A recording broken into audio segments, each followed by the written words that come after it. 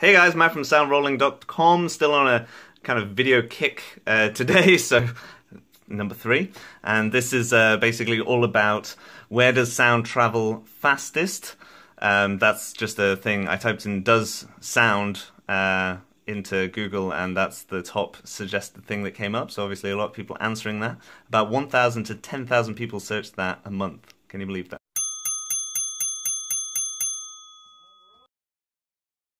First, we need to understand that basically sound is vibrations. And what are vibrations? Vibrations are essentially particles that bump into particles and then go back to fill the space where it was before, but then there was a particle there. And so things are bouncing all over the place and vibrating, and so making noise.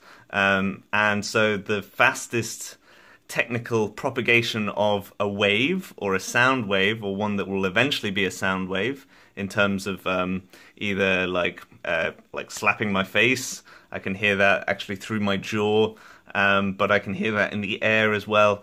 So I actually did a list of lots of speeds, which I thought you would enjoy. There's a little eye icon above, and you can click for the actual full link for all of them, but just wanted to go through a few that were really fast. So speed of sound in liquids. So we have distilled water, and that's 1,489 meters a second.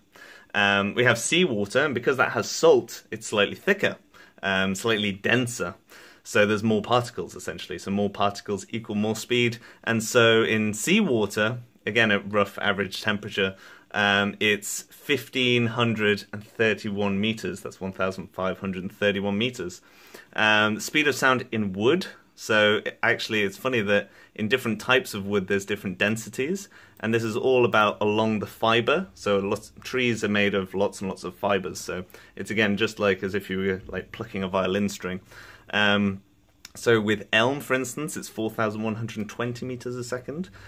Speed of sound in gas, in air at 20 degrees Celsius, it's 343 meters a second, and that's probably at sea level. That's usually where they base these things.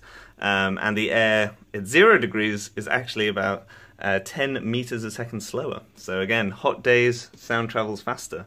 Learn something new every day. Speed of sound in solids now, essentially diamonds, 12,000 meters a second, again because they're so dense. You can actually get one that's more, and that's beryllium, and that's 12,890 a second.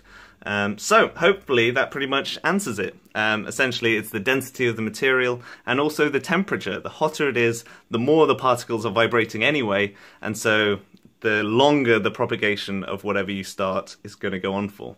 So yeah, always when you sing in a warm shower, it's going to be traveling faster. Good to know. So until next time, see you later.